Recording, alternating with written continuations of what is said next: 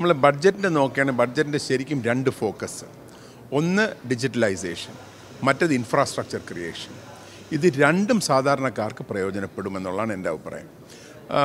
Infrastructure വരുമ്പോൾ അവരുടെ mobility, availability of connectivity, all that വരും.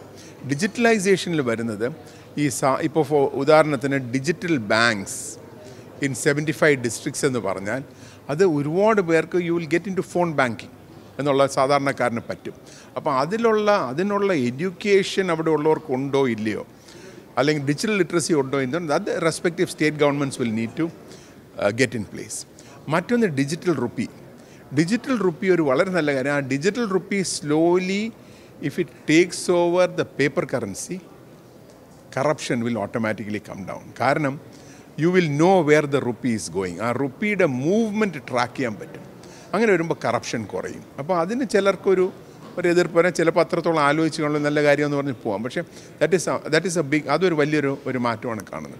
രണ്ടാമത് ഈ ഗവൺമെൻറ് സർവീസസ്, ഇപ്പോൾ ഒരു സിംഗിൾ രജിസ്ട്രേഷൻ എന്ന് പറയും, അതെല്ലാം ഒരുപാട് ബ്യൂറോക്രസിയെ കുറയ്ക്കാനുള്ളൊരു കാര്യമായിട്ടാണ് പറയുന്നത്. മറ്റേ ടാക്സിലൊക്കെ ഇത്, പക്ഷേ അത് ഒരു 10%, 20% പോപ്പുലേഷൻ ഇമ്പാക്റ്റ് ചെയ്യുന്നുള്ളൂ. പക്ഷേ ഗവൺമെൻറ്റിൻ്റെ ഡിജിറ്റൈസേഷൻ സാധാരണക്കാരന് ഒരുപാട് ബെനിഫിറ്റ് ചെയ്യും. ബഡ്ജറ്റിൻ്റെ ബാക്കി കാര്യങ്ങളിൽ വരുമ്പോൾ ഇപ്പോൾ നമ്മൾ ചില കാര്യങ്ങൾ നോക്കുകയാണെങ്കിൽ ഒരു ഇലക്ഷൻ ബേസ്ഡ് ആണെന്ന് പറയാം. അതുപോലെ ഒരു കാര്യം മാത്രം ഡിജിറ്റൽ ഇതിൽ എനിക്കൊരു സംശയമുള്ള, which nobody has clarified so far, is ഈ ഡിജിറ്റൽ അസറ്റ്സിൻ്റെ ട്രാൻസ്ഫറിന് 30% ടാക്സ് എന്ന് പറയുമ്പോൾ ഒരാൾ ഒരു ഫിലിം എടുത്ത് OTP പ്ലാറ്റ്ഫോമിൽ കൊടുക്കുമ്പോൾ അതൊരു ഡിജിറ്റൽ ട്രാൻസ്ഫറാണ്, ഡിജിറ്റൽ അസറ്റിൻ്റെ ട്രാൻസ്ഫറാണ്.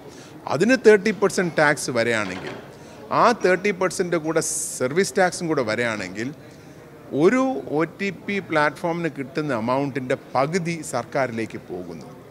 അതുപോലെ തന്നെ ഒരാൾ സോഫ്റ്റ്വെയർ പ്രോഡക്റ്റ് വിൽക്കുകയാണെങ്കിൽ, ഒരു ലൈസൻസ് വിൽക്കുകയാണെങ്കിൽ അതൊരു ഡിജിറ്റൽ അസറ്റാണ്. അതിന് 30% വരുമോ?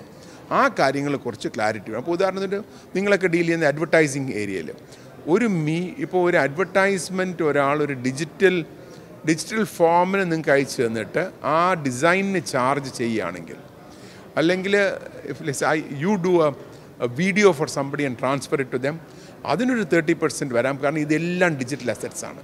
അപ്പോൾ അതിലൊരു ക്ലാരിഫിക്കേഷൻ വേണ്ടി വരുമെന്നാണ് എനിക്ക് തോന്നുന്നത്. ഇല്ല, ഈ 1 country 1 registration എന്ന് പറയുന്നത് ഈ രജിസ്ട്രേഷൻ ഏരിയയിൽ ഒരുപാട് കറപ്ഷനുണ്ട്. അത് കുറയ്ക്കും. കാരണം ഇവിടെ നിന്ന് ഒരു രജിസ്ട്രാർ ട്രാൻസ്ഫർ ചെയ്യാൻ സമ്മതിക്കുന്നില്ല, ഞാൻ അടുത്ത സ്ഥലത്ത് പോയി അങ്ങ് ട്രാൻസ്ഫർ ചെയ്യാം. അപ്പോൾ that transaction, any registered transaction can be done anywhere എന്നുള്ളത് വരുന്നു. ഒന്ന് അത് കുറേ ഈസിയാവും.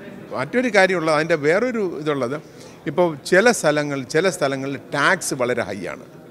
സ്റ്റാമ്പ് ഡ്യൂട്ടി ഹൈ ആണെങ്കിൽ അവർ മറ്റൊരു സംസ്ഥാനത്തിൽ ഇന്ന് രജിസ്റ്റർ ചെയ്യുന്നുണ്ട്. But now they don't have to go there, they can do it from wherever they want എന്നുള്ളതാണ്.